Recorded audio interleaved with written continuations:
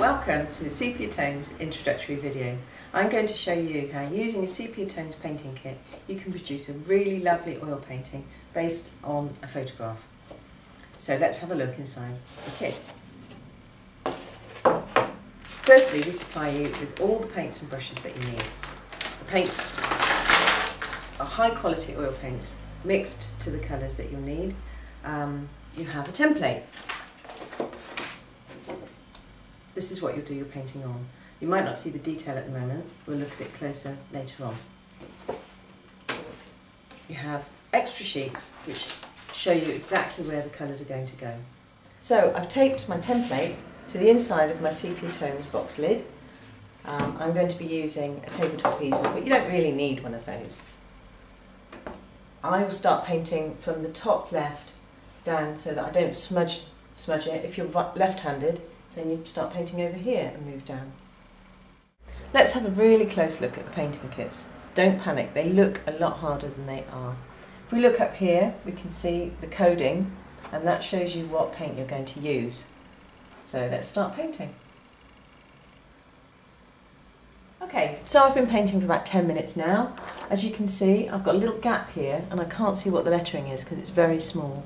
So that's where my extra sheets come in.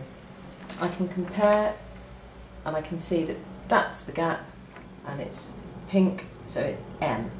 So, in it goes.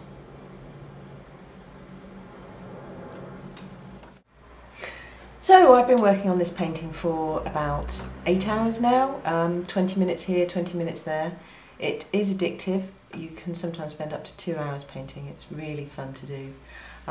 This painting is from our red range. If you look at our website, www.sepiatones.co.uk, you can see that we also produce painting kits in the shades of grey and in sepia tones. So do take a look. You can also see other examples of paintings.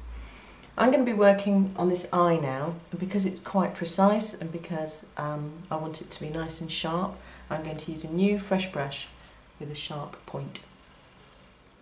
I just dip the brush into the tube. You don't need a palette because the colours are already mixed.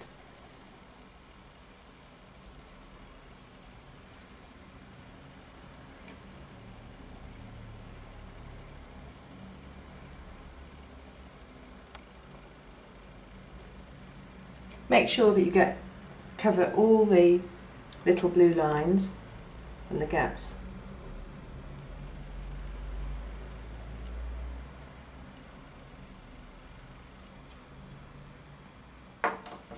In between colours you can just use a piece of kitchen roll and just wipe the brush, especially with the light colours. With the darker colours you may need to use thinners just to clean the brush out more thoroughly. One good tip is don't overload your brush. The paint will push the hairs apart if you put too much on. Just keep it on the tip and you'll keep a nice sharp point.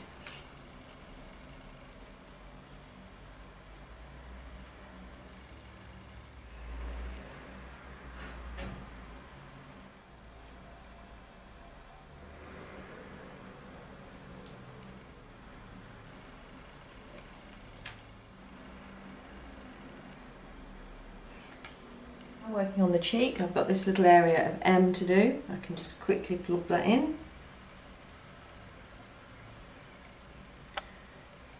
You can see that there's a line around this, and it's fine if you don't want to blend it, but if you do, you want to blur those edges, just take the brush and just streak it across the edges like that.